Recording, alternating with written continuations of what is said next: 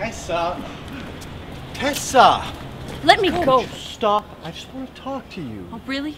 Because if you actually wanted to have a conversation, you would have been there tonight. I was there. Dave, don't you pull that crap on me. You were 3 hours late. I was fucking leaving when you got there. Well, what kind of party starts at 8 p.m.? How was I supposed to know? I told you.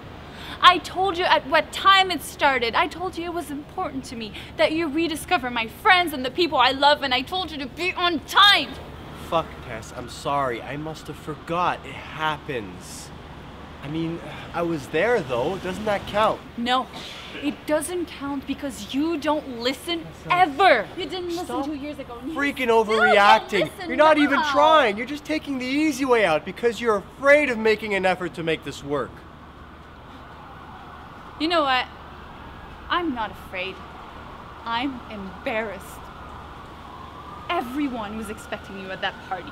And they all warned me not to trust you. And I kept telling them that you had changed, matured, and that we were ready for each other now. And you don't even imagine how embarrassing it was when you didn't show. Can you calm down? Just relax. I really wanted to be with you tonight. I want you back in my life again, Tess. I mean, tonight was my fault.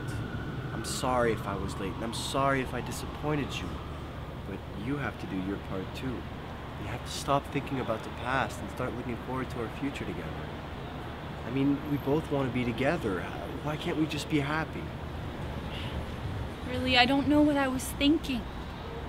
It's all the same thing. We're just going around in circles. I just don't know how to get out of it. I mean, you're even wearing the same goddamn shirt. See? You're getting your sense of humor back. You're gonna make it. It's gonna be okay. You just need to calm down. You're gonna be happy.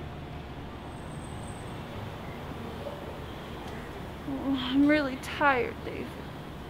Let's go home. Get some rest.